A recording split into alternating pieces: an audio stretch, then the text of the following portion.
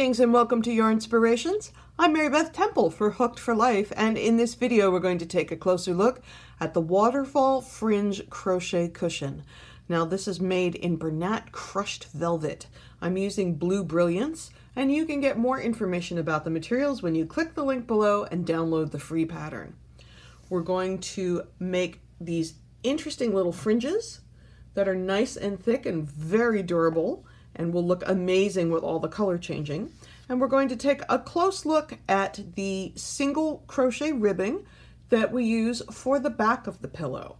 So let's get started on this super simple to make pillow. And while you're thinking about it, please subscribe to the channel for fresh content weekly on knitting, crocheting, and other yarny stuff. Let's get started. The way this pillow is assembled, you're going to make the front first. So you're going to chain 59, single crochet in second chain from hook and in each chain to the end of chain, turn. You'll have 58 single crochet in the row.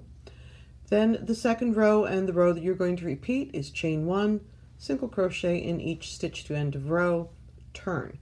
So you're going to repeat that until there's 70 rows total, but the important thing is to place the marker at the beginning, at the end of every 10th row, because that's going to help you place the fringe strips later. And we're making the fringe strips separately. We're going to make 7 of them. So I'm going to just make a little tiny one here on camera. You're going to want a tape measure for this. It's nice to have one that lays flat, or you can use a ruler. And the reason we measure out these loops instead of just guessing is we would like the fringe to be more or less even. It's never going to be exactly perfect. It's never going to look like you cut it with a, with a rotary cutter and everything's exactly the same. But if you measure these loops so that they're approximately the same length, it gives the pillow that neat tailored look that it has, even though it's full of fringe. So I have finished my first row, which was just single crochet in second chain from hook and in each chain across, turn the work, chain 1, and we are on the second row of the fringe strips. Slip stitch in the first stitch. Now it says draw up a loop 10 inches or 25.5 centimeters long. You're pulling out the working loop. So you have my one end here. I'm going to keep pulling till I get near the 10 inches. That looks pretty good. Now at this point, yeah, close enough. I like to take the hook out at this point. I just think it's easier. And then it says twist loop 30 times. Now, I like to do it away from me every time. You can do it toward you every time. It doesn't matter which way you go, as long as you go the same way every single time. So I'm going to twist 30 times. 1, 2, 3, 4, 5, 10, 15, 20, 25. Now what we're looking for, see the work coiling back on itself? That's what we want it to do. So we know that we have enough twist in there when we can see that work coiling. So at this point, let me hold on to that loop. I'm going to put my crochet hook back in. I'm going to slip stitch in the same stitch that I had already worked in.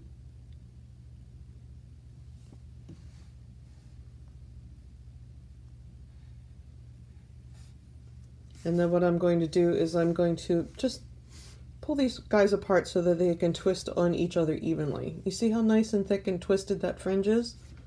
Let's do that a couple more times just to get the hang of it. So now I'm going to slip stitch in the next single crochet. Pull that loop out to approximately 10 inches or 25.5 centimeters. Yeah, a little bit more.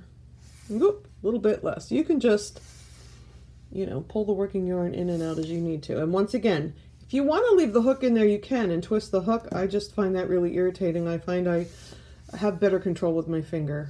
3, 4, 5. 10, 15, 20,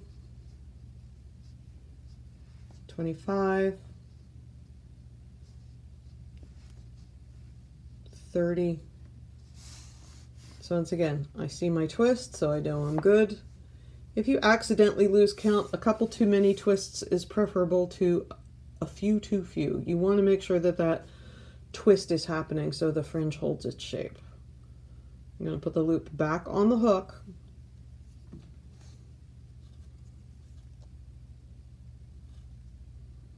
Sorry, let me get my working yarn where it belongs. There we go.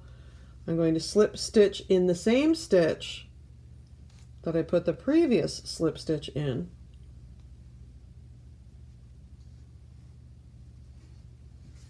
And then I'm going to straighten that fringe out so that it comes back on itself.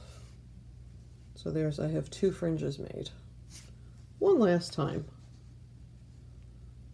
Slip stitch in the next stitch. Pull up to 10 inches.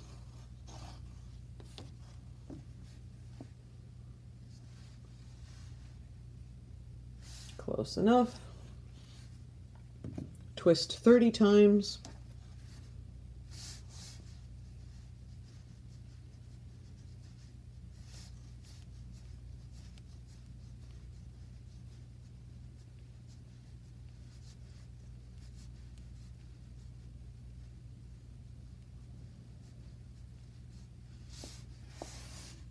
Put the hook back in that working loop.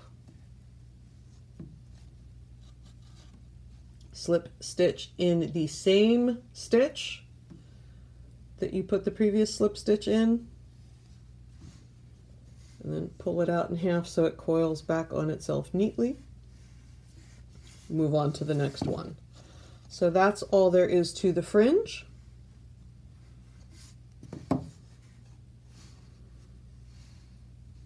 And I'm going to briefly talk about making the backs. Let's take a little look at the back. Now we're going to make 2 pieces the same, and there's going to be this ribbed edging, and we're going to overlap the 2 pieces when we sew them together so that there is an opening for the pillow insert to go in. So we're working our ribbing in this direction, and then we're going to work some single crochet across the long edge. So all we're going to do this is to single crochet in the back loop only.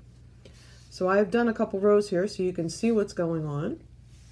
But when you get started, you're going to chain 9, single crochet in second chain from hook, and in each chain across, which will give you 8 single crochets. But I'm working in the back loop only.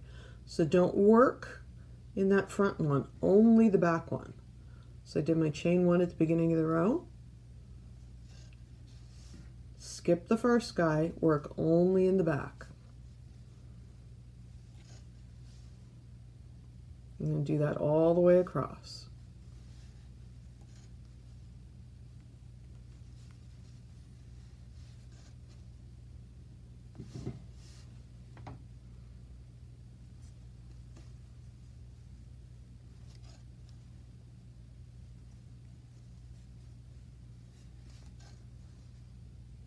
Seven, 8. So you can see the ridge that I skipped here is what gives it that ribbed look. Next row, I've turned the work. I'm going to chain 1, skip that front ridge, go back to the second one.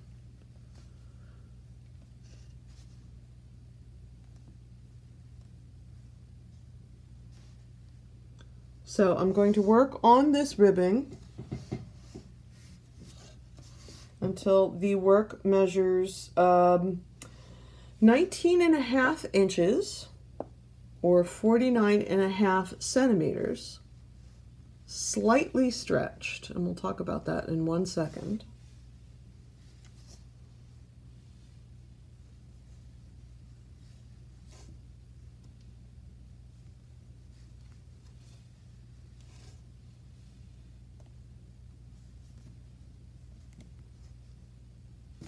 So again, because it's ribbed, it's going to pull in a little. So when I measure it, I want to slightly stretch it. I don't want to pull it way out crazy.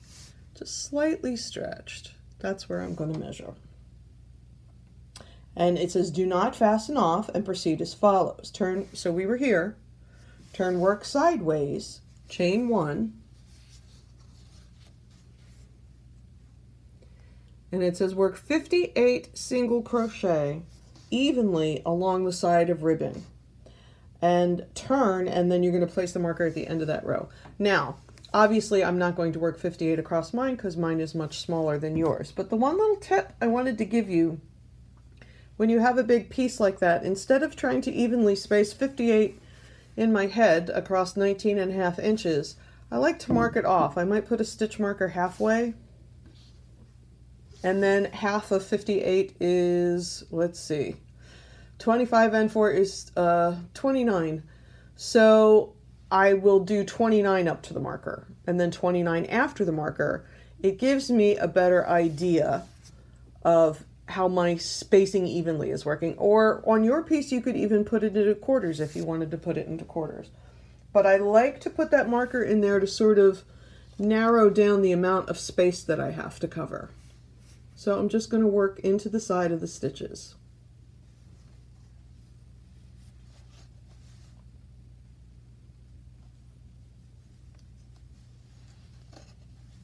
After that, I'm going to work in single crochet as it tells me in the directions. And when it's time to assemble everything, I'm going to overlap those backs. I'm going to sew my fringe on the marked rows and sew the front to the back and pop my pillow in there. So you can see I have my single crochet just across the side edge. Now, this might pull out the least little bit, and that's okay. When you lay this flat and you have your single crochet going on up here and your ribbing down here, it is going to be ever so slightly wider up here than it is down here, and that's because we measured it slightly stretched, and that's because we want that ribbing to pull in to keep the pillow closure nice and tight. So thank you so much for joining me here on Yarnspirations. I'm Mary Beth Temple for Hooked for Life. Please subscribe to the channel for fresh content weekly on knitting, crocheting, and other yarny stuff. And we look forward to seeing you again here real soon. Bye-bye.